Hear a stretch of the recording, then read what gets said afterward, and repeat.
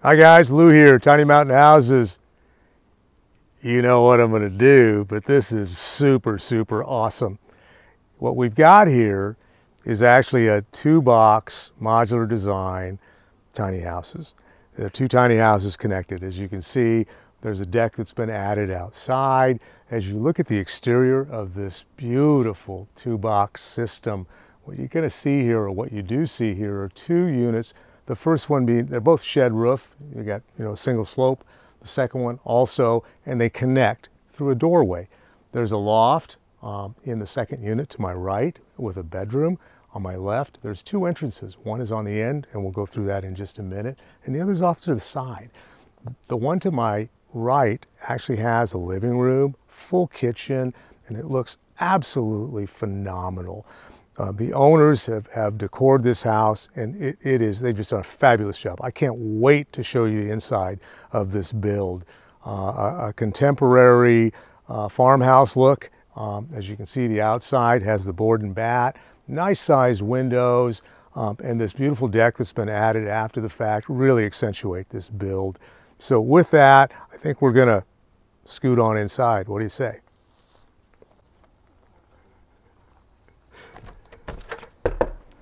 Hey guys, check this out.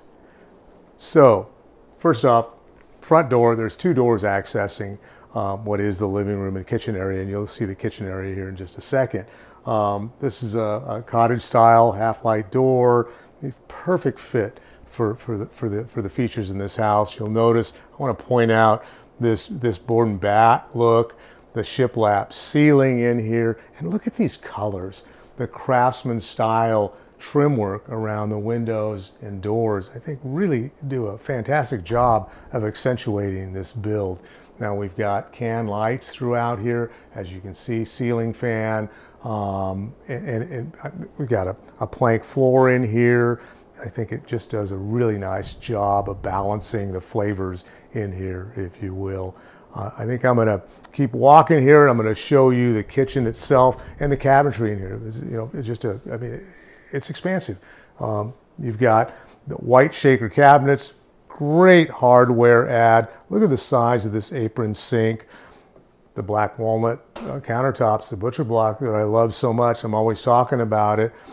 Look at this faucet, soap dispenser. Once again, the window. I mean, the setting for these two boxes, these two modules, is just phenomenal out here. We're on acreage out in the country, and it really, I'm gushing, I know I am, and I'm sorry, but I really love this design, this build, and how it turned out, and the setting of this. As we walk through this kitchen, you'll see the Subway white tile, full-size gas range hood, lots of cabinets up here. A full-size refrigerator, and I really like the way the white turned out here. I know a lot of times we use either black, matte black, or stainless steel, but I think the white does a fantastic job of just making it happen in here. As you look on my right, now we've got the dining area here, the living area as we just entered, and then we've got this buffet area here. Once again, continuing the black walnut. Look at all these drawers, all this storage, all the storage above it. Continuing the Subway tile. It just keeps going. As we look at the second entry here, notice another half-light door, the gray paint. These soft colors, the transitions. Okay, I know. So as we walk over, you notice another window here, a nice little niche area there. Okay, so I'm standing in the laundry room and next to the access to the only loft in this house, which is through our sweeping ladder. I want to point out, this is where the two units join together. So these are two 2x4 walls sandwiched together that we trimmed out really nice, I think, to access into this area. So that's why it's so thick right here. As you walk into this space behind me is the laundry room where the washer and dryer go, and there's some cabinetry back here, but right now we're not going to take a good look at that because things are a little bit messy. So anyway, with that, I think we want to turn a little bit, and we're going to take a look at this barn door. which is beautiful. It's a pine barn door with some really cool hardware, I think. And as we walk into the bath. Okay, guys, I'm on the other side of this barn door, but I really wanted you to see it. Isn't it way cool? You see the hardware, the pine, the plank, how it ties in, hey, so well with this house. I mean, as you look at the ceiling, you'll see the T&G, the tongue and groove pine, the pine beams that are beautifully finished with a clear seal coat. Coming into this bathroom, let's see if we can get a shot here. We've got a one-piece tub in here, shower. Look at the surround. Look at the tile work. Now, keep in mind, this tile work was all done here on site because they don't recommend doing this extensive amount of tile in our facility and then shipping, because chances are the grout's going to fracture and it's not going to be as pretty as it should be. But as you look at this, I don't know, could you get in here and take a look at the finish work that we've done back in this bathroom? Notice the quartz countertop, the rectangular sink, the cool faucet that ties in very well with the motif in here. And look at the components and kind of some of the things that this owner has done to accentuate this build. And I think it's just absolutely beautiful.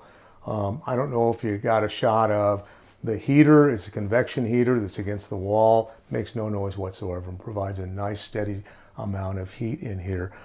Once again, we continue with the board and bat, the shiplap ceiling, white, and there's just a really mild changeover of colors, but it's just enough to really, I mean, I think it looks awesome. I think it looks absolutely awesome. So we're going to walk through into the bedroom area now. I want to check out this shaker door. Nice. The Craftsman trim continues. And now we've got the bedroom. So look at the size of this bedroom. Jeez, for a tiny house, this is huge. If I remember correctly, we're almost 11 feet and we're 8'8" in width in here. And it feels enormous. The sliding glass door adds all this natural light in here. The windows in here, the shed roof, the shed ceiling in here. I mean, it adds a lot of volume to this room. So you can see a little office space in here, dresser. Got this, oh gosh, what do you call it? A closet wardrobe space right here. I don't know if I mentioned the vinyl plank floor. It's a commercial grade vinyl plank floor that we've done in here. And this good size sliding glass door. Rocker switches in here, extensive lighting throughout. And of course, I didn't talk much about this, but this house has on-demand tankless water heating system. It has 2 mini splits, which are ductless heating and cooling systems, as well as the heater I talked about just a second ago in the bathroom.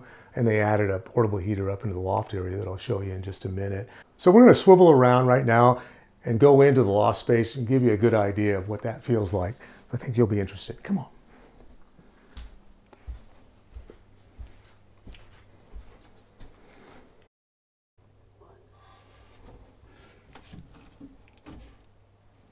Hey guys. So here we are in the loft area. Now this loft is 8'8" and we're about 13 feet front to back. Notice we continue the shed roof in here, egress window. Got a second window over in the corner there, and you'll see that in just a second. But the way this homeowner has this set up is got 2 beds up here. They've added the air conditioner. It's a floor style model. Notice the T&G floor. Notice the lighting in here. Accessible using the sweeping ladder. Good, cool space. It's closed off. You don't see that right now, but you will in a second, from the bedroom area for privacy. So I think it's turned out really well. I like it. 3, 2, 1. So there you go. You can see the flip side of this loft and the window that actually is facing the deck area there. Nice amount of room in here. You know, good for a couple of kids, and that's what they've got it set up as right now. I think it turned out beautifully.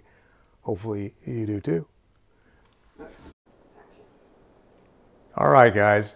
Let's talk about what I just talked about. I mean, this house is absolutely, these 2 units making 1 house, I mean, I think turned out just whoa. Now, something totally new for tiny mountain houses. This does not fall into, and it's not something I talked about already, it is not a certified travel trailer because of the fact these two units are connected. So a little bit different than a lot of things we've done in the past, and you need to be aware of that. But I do know that it turned out stinking awesome.